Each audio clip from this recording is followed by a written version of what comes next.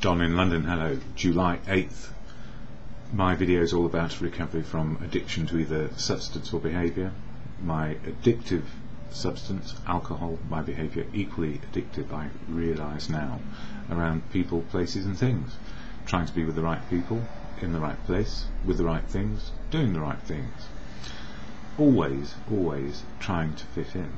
And these days I still try and fit in, but in a different way, which is to be sober, one day at a time, learn how to keep being sober, look to the good in life rather than the bad or the problems in life, be a solution rather than a problem. So one day at a time I've learned how not to drink alcohol and how to behave consistent with being included with people and places and things, needs met, wants forgotten, not trying to be perfect, just trying to be a learner in life today. So what's made this possible? Well, friends, family, community, medical people, professional people have all played their part in helping me get to a moment of clarity and beyond, and also a fellowship, and that fellowship is AA, Alcoholics Anonymous.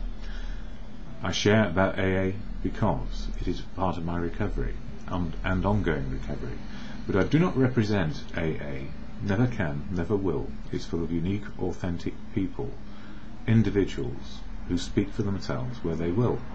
So when I do these videos, I'm speaking about my experience, strength and hope of living sober, with the help of fellowship, that's AA, plus family, friends, community and professionals. So it takes quite a lot of input and being open to change, always, on a daily basis. And yesterday was quite interesting in terms of what's happening to our nation.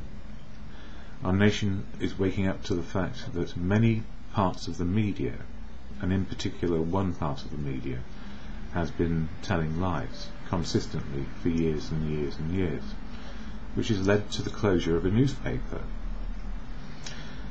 Similarly, but not in any way connected, it was the last Harry Potter film premiere in London yesterday, and I was able to get to Trafalgar Square on my way to get something for my bicycle, which is very necessary, and it was closed in and exclusive, which is quite different from the way I live my life, which is inclusion as best I can be in what's going on around me. So I was able to look in from the outside at a closure of a newspaper, and also the same for a premiere of a film and a series which has been going on for a number of years and has impacted on the people in my country quite heavily. Everybody knows who Harry Potter is. Everybody knows the news of the world in my country.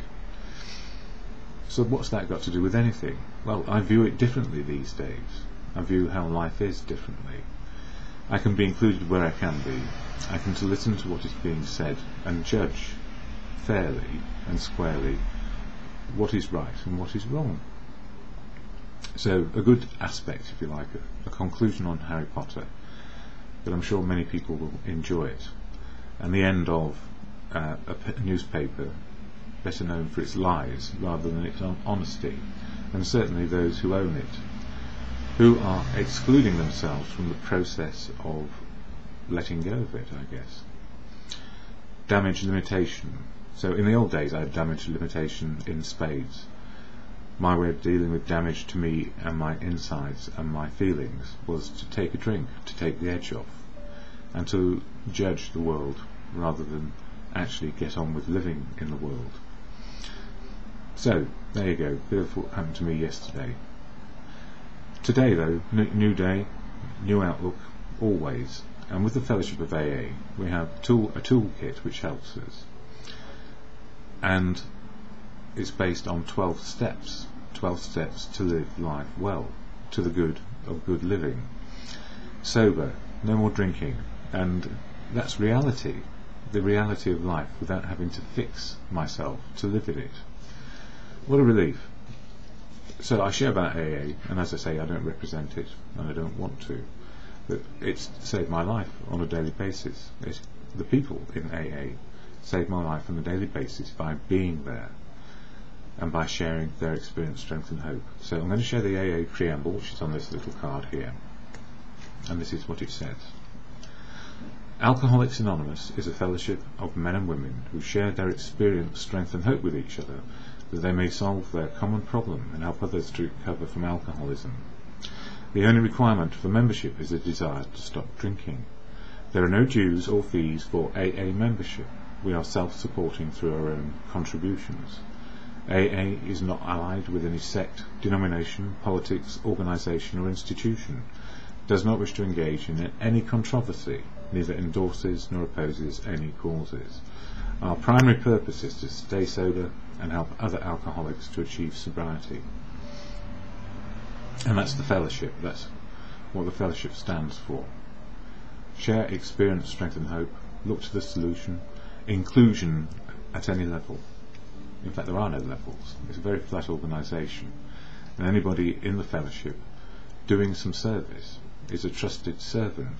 They do not govern.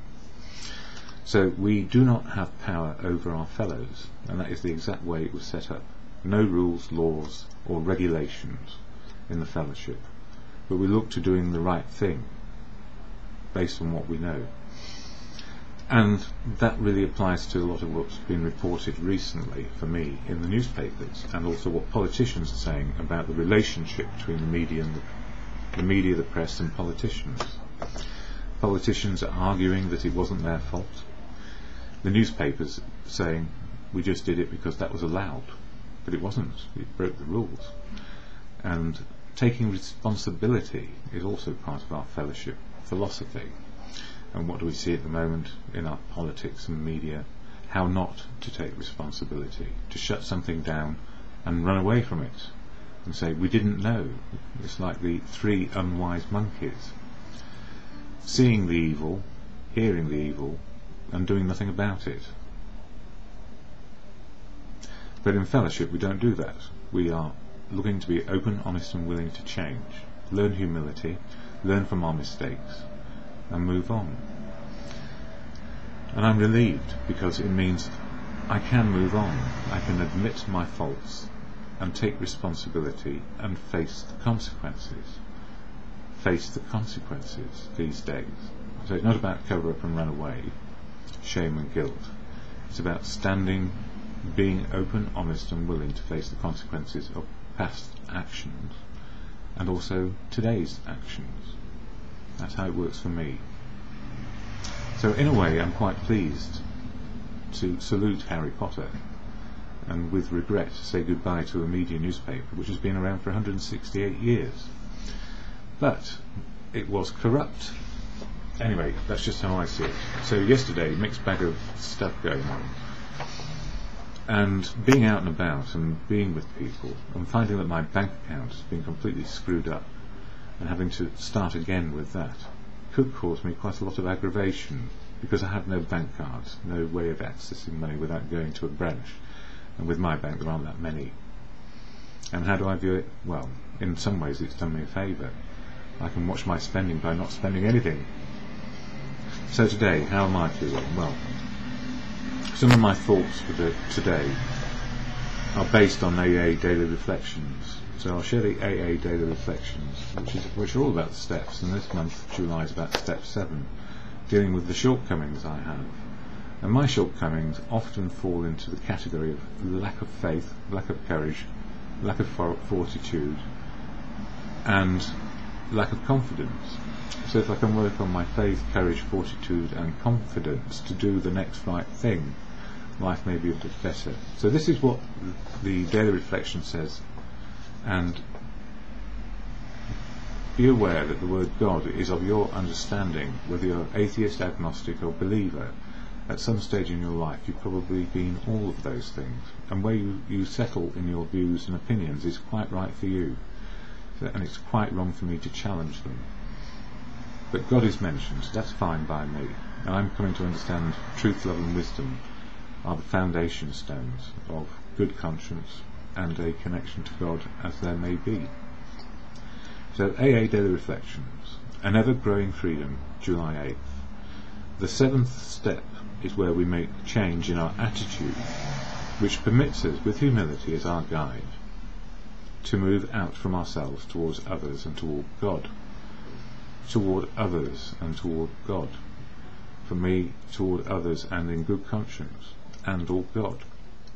When I finally ask God to remove those things blocking me from Him and the sunlight of the Spirit, I embarked on a journey more glorious than I ever imagined. I experienced freedom from those characteristics that had wrapped me up in myself. Because of this humbling step, I feel clean. I am especially aware of this step because I am now able to be useful to God and to my fellows. I know that He has granted me strength to do His bidding and has prepared me for anyone and anything that comes my way today. I am truly in His hands, and I give thanks for the joy that I can be useful today, which is where I often say to love, be loved and useful. And wisdom comes through other people and situations where solutions happen. But I learn as much from problems and painful aspects of living. And sometimes that can just come in the way of writing to somebody and not getting a reply, or them writing to me and not getting a reply. And I've got a guilty conscience about a couple of emails I need to reply to soonest. That's just me. But what that inspired in me and has done over the years. So this morning I was thinking to myself, or feeling it really, short on courage, faith and confidence? Question mark. Am I? Yes, sometimes. Contingent on the day I ask, I can work on living to the good of life, with good conscience. I can deal with life's difficulties with a positive outlook, and my actions are about solutions, and not making the problems more difficult for me and anyone else. Which is why when I went to the bank with all my passport and ID stuff, and they said, you've got a small amount of money in your savings account, it's earning 0.01%. Why not put it in this account and earn 2%? Not much change there, but at least it was a positive way forwards, rather than being on nothing. I got something. And although I've been messed about, and it's down to banking failures, if you like, I don't need to make it worse by injecting some venom from me, because how can the staff be blamed when it's a directive and it's down to their IT department and failures in the big picture rather than failures of humans, or particular humans I encounter. Yeah, and then I don't know why this came to me. I think it's because, you know, sometimes we think carefully about people who have gone from our lives.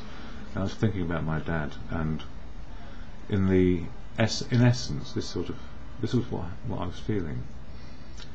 Faith was not part of my upbringing. That's faith in anything, really. Fear, shame and guilt and covering up made life difficult. And that's what I learned. Not to talk about anything. There is no blame and no resentment of those times in my life. Because there isn't. But there was before. Faith in good conscience, courage and confidence to learn, to understand and to let go and let good. And God guide me today. I realised that my father had the hardest of times. He was thrown out, thrown away, adopted, and then challenged by the impact of what happened to his adopted parents and their war experiences. Growing up in a harsh environment, a clever person with no outlet. A Second World War which damaged him, and he came back looking for a land fit for heroes, and he found a land unfit for anything. And huge disappointment about life, and resentment and anger, which was only let go in the last few months, when he realised we loved him, regardless of him being an old rogue. Odd that, the power of love. Past years, an ever-growing freedom, free to learn, free of judging others, free of looking down on others, free of being found out, free of compare and despair. I'm happy to learn more, happy in not knowing and finding out. Humility used to be, well, I didn't really understand what humility meant. Really, it just simply means an open attitude to learning and the humility to say it's okay to be a learner. Humility, an attitude of open, honest and willing, a bigger picture of who we are becoming today. And again, fear, ego, courage and faith. Simple words to describe feelings we all have experiencing life. Extreme experiences and extreme behaviour, we can be stuck and unbalanced and blocked. Which is, if we're stuck with fear, we react and respond with fear. And ego covers up shame and guilt. On the other hand, courage and faith to keep, and humility to learn keep us going and moving forwards. In recovery, we develop balance as we may. As life experience changes us, sometimes quickly, often slowly, we are open to change today. And from being a completely shut down individual with no prospects of life at all, those horrible days of dark where I couldn't even get outside my head, couldn't see, couldn't hear, and I was blinkered completely, obsessed about covering up and not wanting the world to see me, neither family, friends nor society. And that obsession of rightness got me into all sorts of scrapes along the way. And I can see it in what's going on with a media organisation, the obsession about not being found out, the obsession and about covering up, and it wasn't my fault, and denial of the truth. And when people cannot take responsibility for what they were running, organising, managing and making profit out of, it tells you a lot about their very extreme behaviour, and how extreme the behaviour was of politicians to go along with it for many years, until horror upon horror it was completely out of hand, and the evidence is out there, and no one believes the liars. So these days I've learned a lot about open, honest and willing, changing behaviour, making the amends properly, accepting the consequences of actions, and not saying, well, I didn't know. That was never acceptable in my managerial career, and it was never acceptable in law, and it was never acceptable in any other place where responsibility for humans that we have around us is an imperative. But for the grace of God, they say, in extreme circumstances many things happen because people are driven by what they are told and what they feel, and getting out of that, the addiction to some behaviours, if you like, can be as hard as substance removal, if you like, as well. So interesting times. I've never read Harry Potter. I ought, maybe. Who knows? That is something for me to look at.